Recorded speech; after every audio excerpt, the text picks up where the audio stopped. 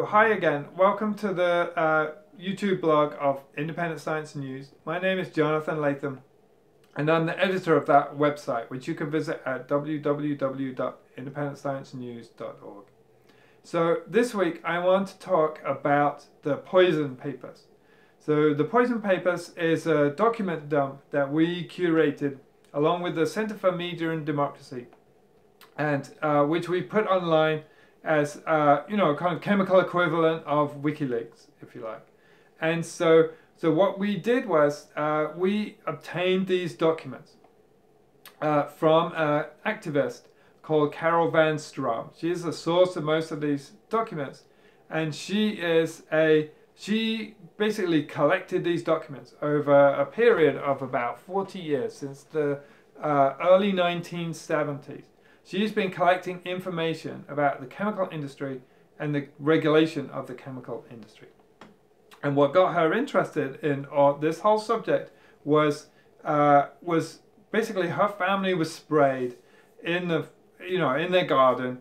They live in Oregon, and this was basically forest spraying of Agent Orange. And her children became sick. She became sick, and this happened on multiple occasions. And so she tried to get information from the EPA, from government agencies, from the Bureau of Land Management about essentially what, in the first instance, to try to find out what they were being sprayed with. So what they noticed was not only that her family became sick, they noticed patterns of miscarriages in their valleys, which followed spraying incidents. Right? In the certain times of the year there'd be spraying, and these would be followed by miscarriages. So this is really troubling data, but obviously it parallels what happened in pretty closely to what happened in Vietnam. And they also noticed, for example, it was being reported. The Poison Papers show that it was being reported by forest managers that unusual, deformed elk and so forth were being born in the forest and so forth. It was really, the whole lot of troubling stuff was going on. But EPA and other government officials would not tell them what was going on, would insist that these chemicals are safe and so on and so forth. And, the people in Oregon, many people in Oregon convinced themselves that totally was not true. So they had a story, EPA had a story, and Carol basically set out to find out whether EPA really knew differently. And so she launched all sorts of attempts to get information from EPA about their internal documents. So these are Freedom of Information Act requests. Eventually she came into contact with whistleblowers, with lawyers who had access to all kinds of legal discovery documents, right, of these cases, and she helped to initiate some of these cases. She worked on some of these cases. She provided assistance to lawyers, for example, who were suing Monsanto in the end about PCBs, about dioxins, about Agent Orange. So Agent Orange, by the way, is 2,4-D and 2,4,5-T. So it was basically a combination of those two herbicides, and largely because of her efforts, 2,4,5-T was banned. And Carol Van Strom, her efforts and her husband's efforts, and to basically ferret out information, and they were helped by Greenpeace and other non-profits. But essentially, her efforts, led to an important thing, which was an acknowledgement that 2,4,5-T was a hazardous chemical and was contaminated with dioxins, and that this was harming. This was causing harm in those forests.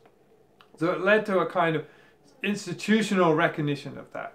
And essentially the Poison Papers are all the documents that Carol collected together and had in her barn, and still until a year ago had in her barn, but basically were papers, right? They were papers that no person, they were basically lost to the internet, right? And so what happened was Carol was writing an article for our website, the Independent Science News website, and she was making allegations about essentially collusion between EPA and the chemical industry.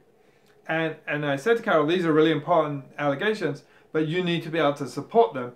And she would say to me, "Oh, you know, of course it's in my barn or whatever, these documents." And I said, "Well, Carol, I need to see these documents. You know, we can't make allegations like this without actually having the real document." You know, it took me a while to figure out a way to finance getting these documents put online. But finally, we did it in July of 2017. We got all these documents. It's basically 2.5 tons of paper, and which is nearly 250,000 pages.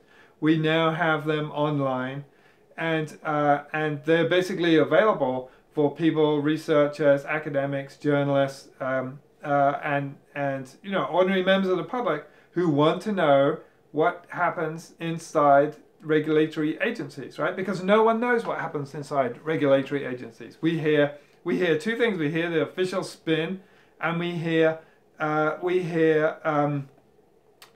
the opinions of whistleblowers, right? And very little other kinds of information percolates outside of those agencies. And what's really interesting about the stories that percolate outside of the agency is that which are basically accepted. There's an accepted story, right? The accepted story is that there are EPA is an agency that is engaged in protecting the public from harm, and that there are bad people inside EPA, and these people are hired by or politically hired by the chemical industry, or political appointees, or attempting to stop the agency from doing its job, or who are part and parcel of the revolving door. So we hear about Michael Taylor all the time at FDA, for example. So this is the narrative, the grand narrative that we have of our environmental agencies. And the story of the poison papers, a story that Carol basically uncovered, is that that's not how agencies function, right? Agencies, environmental agencies, essentially function in the way that you predict if they were full of yes men and women, right? And this is the historical narrative of bureaucracy ever since kings were invented, right? Which is basically bureaucrats tell their bosses what they would like to hear, right? And what they like to hear is they don't want to be troubled by problematic stories. And this is why in ancient narratives you have this story of the emperor who goes incognito. He's always told by his courtiers that everybody in his empire is happy, and that he shouldn't worry his little head about famines and things like that, because everything's on track, and the people in the countryside are becoming richer, and they all love him, and so on and so forth. So that's why you have all these old stories of people's folk mythology, where the emperor basically has to go incognito, sneak out of the palace, go into the fields and towns, and try to work out whether it's really true or not. And so the emperor goes and talks to people, and discovers usually that actually the people are not happy, the people are not well-fed, the people are not content. And so he goes back, and then he fires all his bureaucrats, right? And this is the age-old story of bureaucracy. And so essentially the narrative that we're normally told about EPA is completely different from the narrative of the age-old story of how bureaucrats function, right? The bureaucrats are basically yes men.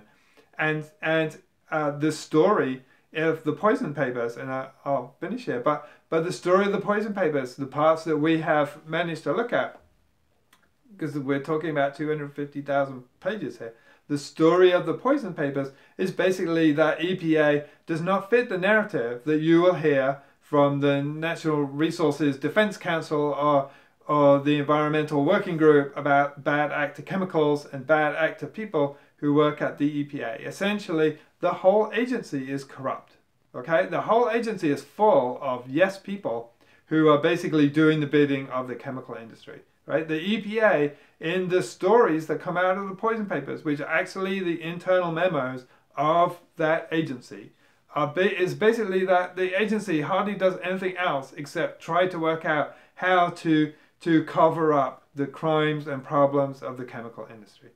And so this is an incredibly important set of papers that we hope will stimulate a lot of interest, a lot of research, and hopefully a lot of soul searching in the environmental movement, and especially the mainstream environmental movement, but also the media, right? Why is the media not covering all this interesting information? And why does the media perpetuate this story of the bad actors and the rotten eggs, right? This is a fundamental issue. And it goes to the heart of the whole functioning of government, right? This applies to FDA, this applies to the Bureau of Land Management, it applies to every agency, OSHA, every agency that's involved in protecting the public and has to basically watch its back because there are basically regulated industries out there like the coal industry and so on and so forth that would like to basically corrupt those institutions, and invariably they do. And so these are a really important set of documents that represent one of the best sources that we have ever managed to lay our hands on of what really happens inside regulatory agencies and the US government. So thanks very much for listening, and I hope we'll see you next week.